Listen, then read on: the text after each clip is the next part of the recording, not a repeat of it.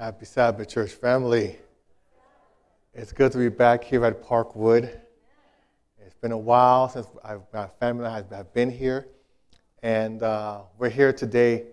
I want to first of all thank God for the breath of life. Sometimes I refer to Him as the landlord of breath, and we use His breath every time we inhale and we exhale, and sometimes we take it for granted. So right now I want to publicly say thank you, Lord, for the breath of life. I also say thank you to your pastor, Pastor John Talley, for asking me to stand in for him today. And so I am here, and I want to preach a word that hopefully you won't forget. And I bring you greetings from the two churches where I am the associate pastor, Ceres SDA Church and the Patterson SDA Church. So greetings from those two churches as well.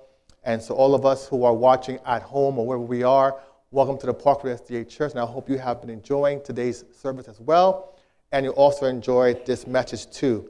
And of course, I'm happy to be with my family here, my wife Gerda of 13 years, about to be 14 years on Valentine's Day. Time is going by fast, and we have two young boys, Mython and MJ. Mython is 12, MJ is 8. And so we're joined also by my lifelong friend, Mrs. Debbie Hudson. She's here with her two boys as well. And thank you for coming from Manteca area. And so it's a wonderful thing to be in God's house. And so I want to share with you a word today. And as is my custom, I like to start off with some what I call sermon appetizers, okay? Sermon appetizers. Because throughout my 20-plus years of being a minister, preaching around the different states wherever I've lived, I've noticed that sometimes people, God forbid, they forget what I preach about. And so I've come up with a little tactic where it's sermon appetizers. Those are small nuggets that you may keep in your mind, even though you may forget what I preach. Hopefully you don't forget. And so those of us who are here, those who are watching online, here are some appetizers. So I want to begin this morning here. Get this, our first slide. Let's see. It didn't move yet. Oh, it's behind me. Okay. I'm looking at both, so. Let's try this way. It's on green. Okay. Appetizer number 1, make sure that you are happy in real life and not just on social media. People, years ago, I think it was 2008 or 2007 when smartphones were introduced to the population. And so you went from having a dumb phone to having a smartphone, where your phone now had apps. And you could do all different things with it. And then we had all the rise of all the different tech companies came up. And so people now can interact with people all across the globe with just their phone or their iPad or whatever they have, their tablet. But then also I would see, there was a craze where people were always showing a picture of their food. I didn't understand. You sit down at a restaurant to eat your meal with your spouse or whoever you're with, and you would take a picture and post it and say, here's what I'm eating at Red Lobster. Here's what I'm eating at Red Robin. Okay, eat your food. But people want to showcase everything. But what I also realized was people mostly, I'd say 99%, always put the highlights of their day, of their week. You're on the beach in Cancun, you put a picture, your feet up in a cabana, you put a picture. I'm living my best life. Okay? You're at a graduation, wherever you are, you put those pictures up, and the world who is following you sees you're a happy person. Your life is so nice. Make sure you're happy in real life. And not just on social media. Remember, I learned this years ago, between happiness and joy. Happiness comes from what happens to you. But joy is a state of being. You get a raise, you're happy. You graduate, you're happy. Okay? But can you have joy in the midst of a bad time in your life if you know who you are serving? Happiness is contingent on what happens to you, but joy is a way of life. And the one person also showed me this too. The way you have joy, J-O-Y. J, Jesus first. O, others second. Y, yourself last. And that's biblical. The Bible says if you're not humble, God will humble you. And the Bible says if you are humble, God will lift you up. The Ten Commandments, they have two divisions. The first four, the last six. The first four are between you and God. The last six are between you and others. When you put them together, then that's how you now can have joy in your life. Make sure you are happy in real life and not just on social media. Appetizer number 2. Dirty water doesn't stop plants from growing. So don't let negative words stop your progress. Not everyone who smiles in your face is your friend. Dirty water doesn't stop plants from growing. So don't let people's dirty thoughts or dirty words stop your progress. Some people aren't happy that you got that raise or that you found a spouse and they're still single. They're not happy about that. Your kids are on the honor roll and theirs aren't. They may be smiling in your face, but you don't know. That's why the Lord is where your joy is grounded in. Because even when you lose your job, you can say, Lord, you know where I will be next. Yes, it hurts. You get some bad news from the physician. Yes, it hurts. But the God in heaven has a life beyond these 100 years we have on earth if we have 100 years. Because let me tell you this, people. I tell it to Patterson, to Siri, wherever I go. And I want to make it clear to you.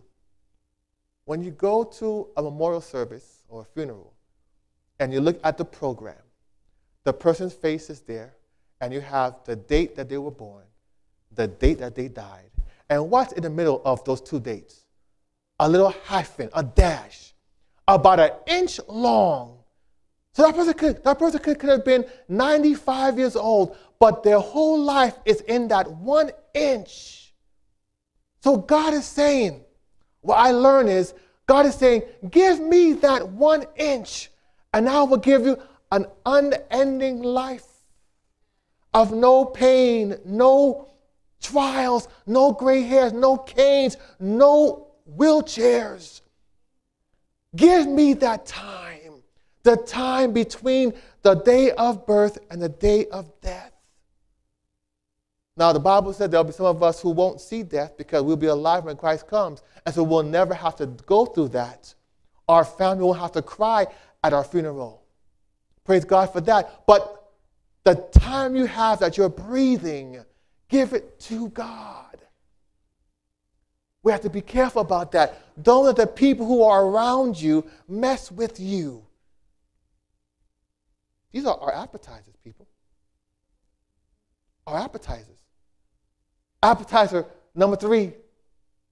Know the difference between those who stay to feed the soil and those who come to grab the fruit. Once again, everybody who smiles in your face is not your friend. I didn't come here today to give a happy sermon. I came to preach. Hopefully, you will hear what God is saying to you throughout the scripture we're going to use today. I hope so. But know the difference between those who stay to feed the soul, those who are with you before that promotion. They're helping you get through month by month. And those who come after you have that big house. You have the Bentley, the Benz. Now they want to say, how you doing? Oh. They want to come and have a big smile. But when you were struggling, they were nowhere to be found. And the truth is, some of us are those type of people. You don't want to befriend someone who has less than you. You have a PhD, they have a GED, you don't want to talk to them. You're not in my class. You're over there with those people until one day they can help you out. And now you drop the PhD, I need your help. Just because you have a title doesn't mean you're entitled. People, please, this world that we live in is short. The life we have is short. Use it wisely. And so I want us to now get ready. We're going to go into our message. I want to read the scripture reading. And I'm going to go into our sermon. Matthew 16:24. Matthew 16:24. Then Jesus told his disciples, if anyone would come after me, let him deny himself, take up his cross, and follow me. Then Jesus told his disciples, if anyone would come after me, let him deny himself, take up his cross, and follow me. Let's pause today as we pray and look at this message entitled, Follow Me. Loving Lord, we pause today as we open your book to take a look. Help us to glean some principles that we can hold fast unto and share with others. This I do pray that the people of God say together, amen. Amen. And so we go on a few slides with you. DTR, you know, when you are dating somebody, you know, let's say you're past the high school age, you've been past the college, and now you're in your mid-20s. You have a degree, you have a career, and both of you are in your careers, and you're dating somebody. After 6 months, it's still, oh, how you doing, whatever. After a year, it starts to get like, okay, we are in our we're 25 plus, we're in our careers, going to date for a year. The woman mind is thinking. The women are here. After a year, you are whatever you were, a teacher, you're a nurse, you're an accountant, you whatever you are, and this guy's been dating you for a year, 2 years, DTR. What that supposed to mean? Define the relationship. Do you really want to be with me or just for fun? DTR. At some point, the man, the way that the world has made it, society, the man has to, at some point, have a day and go up to his girlfriend. Somewhere, wherever, the park, whatever. But the point is, at some point, he has to ask that woman, you know, honey, it's been since you came to my life, the world has been a better place, etc. And then he'll have that one line, will you marry me? And the women are always waiting for that one line. Now he has defined the relationship. Where am I going with this? Well, there comes a time in one's Christian walk with Jesus when one must define the relationship. In other words, we must answer the question, am I a follower of Jesus or a fan of Jesus? Am I a follower of Jesus or a fan of Jesus? I want to break that down to you this afternoon. A fan. A fan can be described as an enthusiastic admirer. Fans wear the jerseys, have signed posters, bumper stickers, but never get on the field or the court. A fan knows all about the players, but doesn't know the players. After a while, if the team disappoints them, they may even switch teams.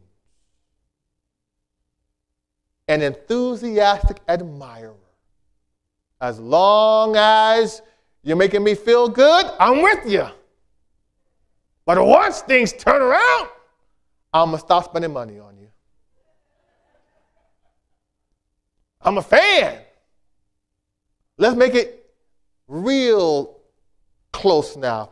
As long as that beauty doesn't fade, I'm with you. But once things start to sag, peace out.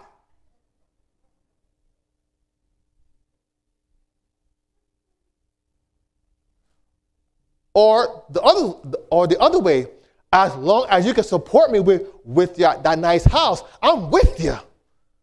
But if you lose that job and we have to move to a smaller house, peace out. I'm a fan. How are we with Jesus?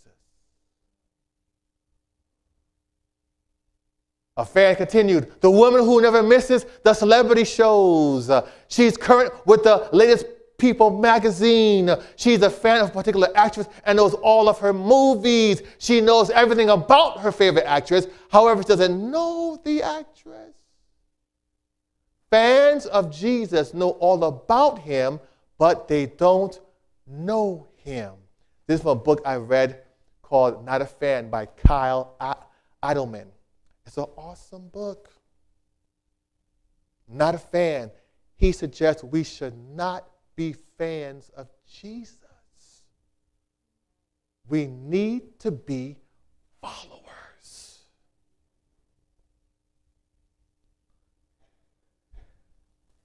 You know, it is a thing that when you live on this earth and you see a couple of decades go by, some of you have seen multiple decades go by, and you see how it goes up and down in your life.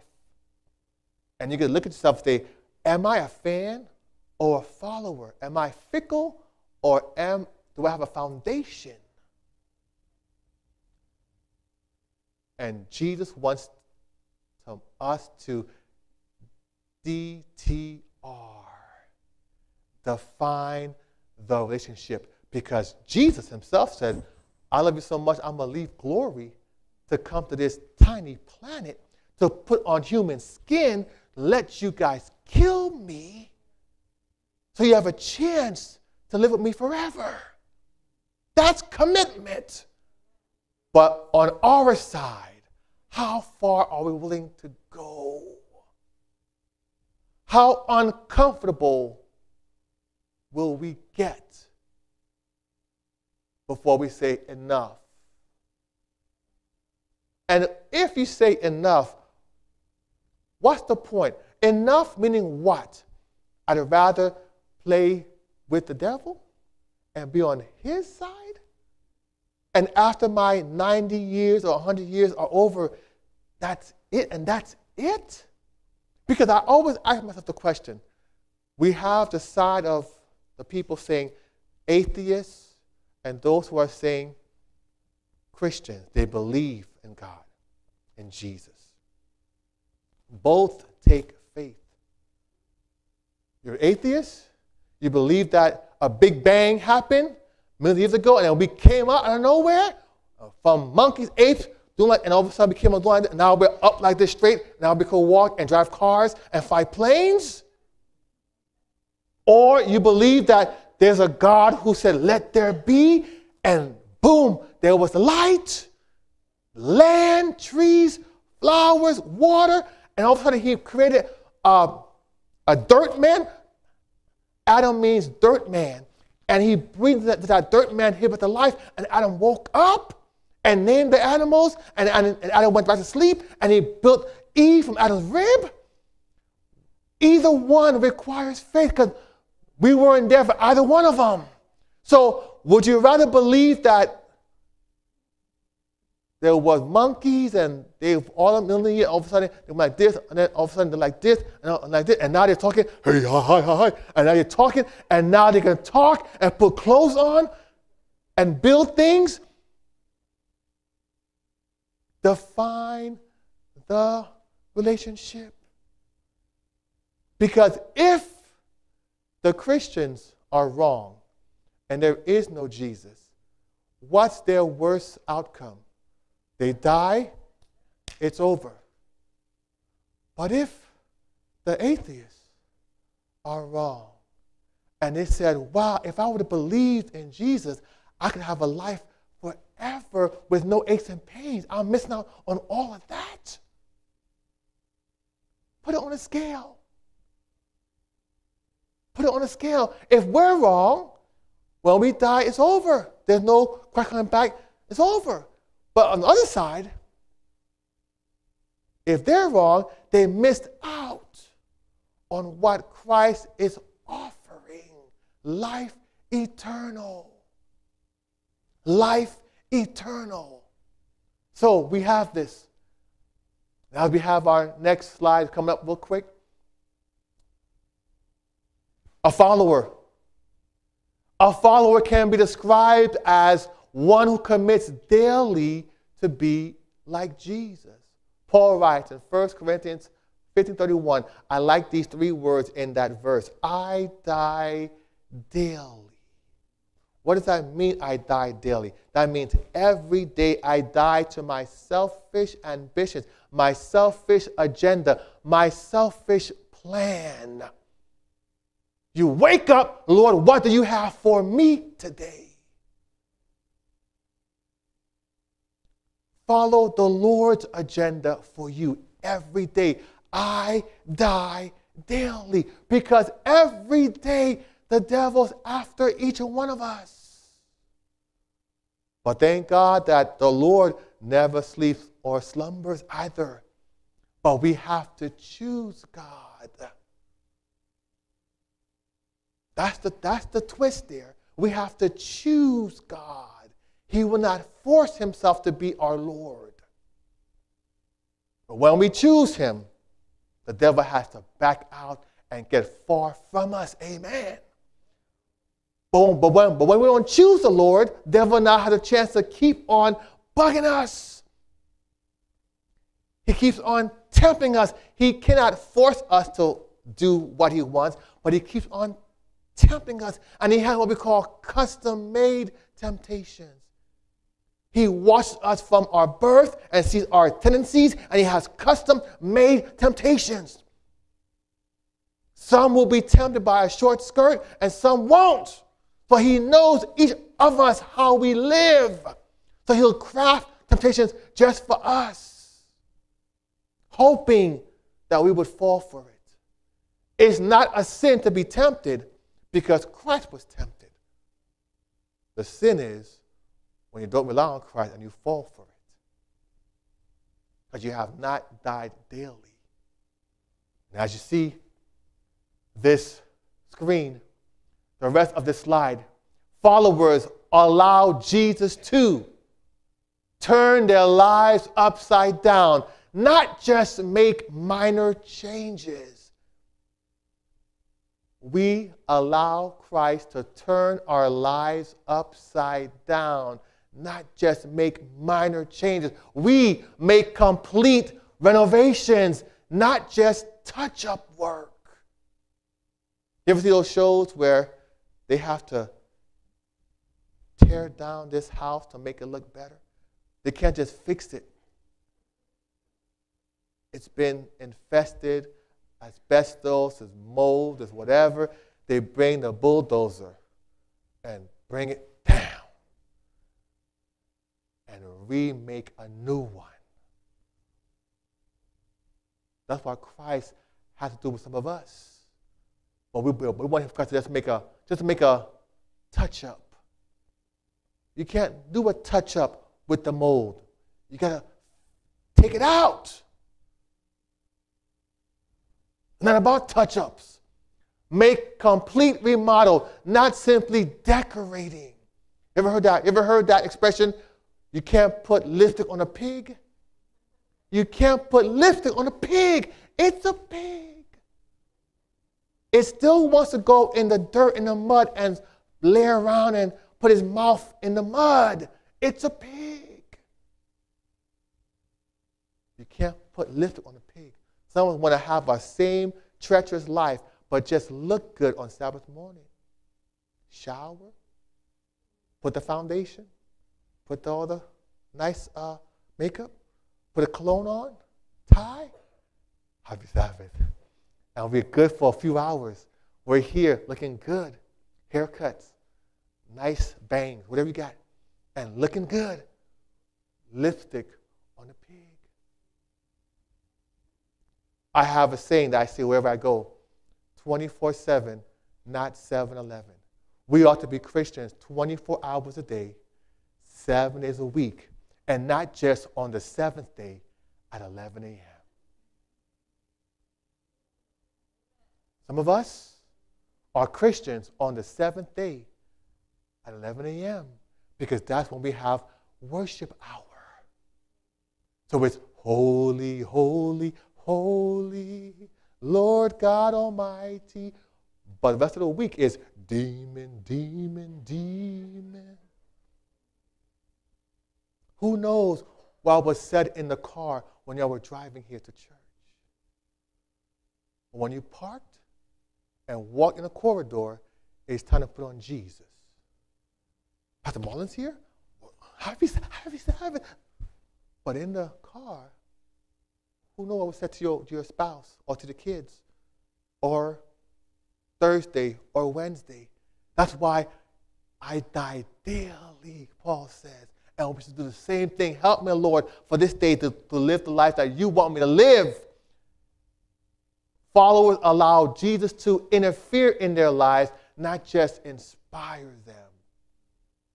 You ever go on YouTube and you see how to fix your closet? There's like 100 videos. You click on one and it shows, do this. That's inspiration. But until you say, I'm going to clean that closet out and do what that person is showing me, it's just inspiration. Oh, look at that. Oh, look at that. I can go to a Dollar Tree and buy these boxes here and put this here, put this here. But until you say, today I'm going to do it, that closet stays raggedy. That garage, whatever it is. You want to lose 25 pounds? They say, if you eat 3 donuts a day, eat 1 donut. But those 3 donuts taste so good, you will have a morning and a night until you make a change. You'll stay where you are.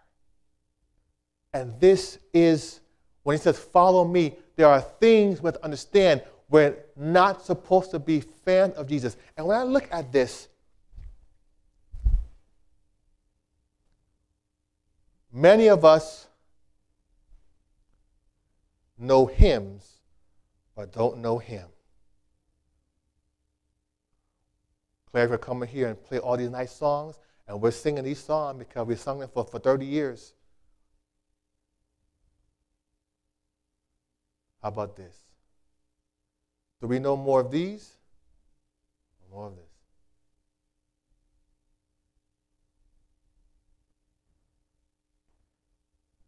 When you came to church this morning, when you were leaving your house to go to your car, did anybody do something like this?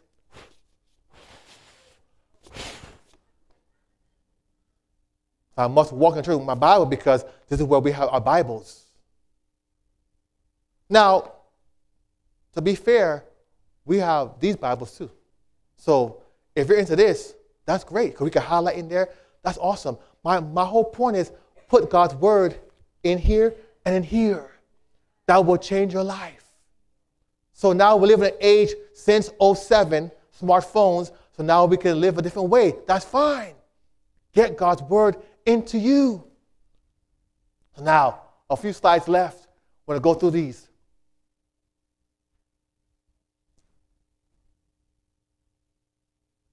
Let's see here. It's not going. Next slide is not going to go. pressed the wrong one. Okay. Anyone means everyone. In that verse we read, Matthew 6:24, Jesus begins the invitation with the two words, if anyone. Anyone is an all-inclusive word which signifies everyone. In other words, Jesus Christ is inviting everyone to follow him, regardless if you're divorced, ex-con, alcoholic, Republican, Democrat, an addict, hypocrite, and fill in the rest. Because Christ's blood was spilled for anyone and everyone who ever breathed. We have to remove our excuses and say, Lord, whether I accept you or not, you are true. No more time for excuses. Everyone, anyone can be replaced for everyone. Everyone. Because that's how it is. Then, that's our verse again, then Jesus told the disciples, if anyone would come after me, let him deny himself. Remember that? Deny himself? I die daily. Deny himself. Take up his cross and follow me. Our last slide. Let's follow Jesus, church. Jesus isn't interested in fans because they only know about him and aren't in the warfare with him. I have this saying. I'm going to say it here again this morning. But also, Jesus is interested in followers who will deny themselves, take up their crosses, and allow him to lead them into leading others to follow him unto salvation. We can't take this gospel and be stingy with it. We have to share it. And when we were having children's story here, there probably were 20 kids up here, probably more. And they were giving the story out. And I was sitting there watching the children's story. I love all these kids up here. But only 2 of them are going to go into my Highlander when church is over. Only 2 will go home with me. And those 2 are the ones who are my children, the ones who look like me. What are you saying, Pastor Marlon? Of course you only have 2 boys. Go home with them. Christ loves all 8 billion of us on earth. He loves all of us. But when he returns, he will come back for his children. And who are children? The ones who look like him. Love your enemies. Feed those who are hungry. Clothe the naked. Return tithe and offering. Etc., etc., etc. Nahum 1:9, sin won't arise a second time. So that means the reason why he'll come back for those who look like him is because the ones who don't look like him may start sin again. But in Christ's loving heart, even the ones who are not saved will not suffer eternal hellfire. And how do I know that? Because the one famous verse in the whole Bible, John 3:16. Let's parse that verse before we close. For God so loved the world that he gave his only begotten Son, that whosoever believeth in him should not perish. Should what? Should not perish, but have everlasting life. That means those who don't believe in him shall perish. God is saying everlasting life is reserved for the ones that are saved. Other religions teach that you will have a hellfire forever.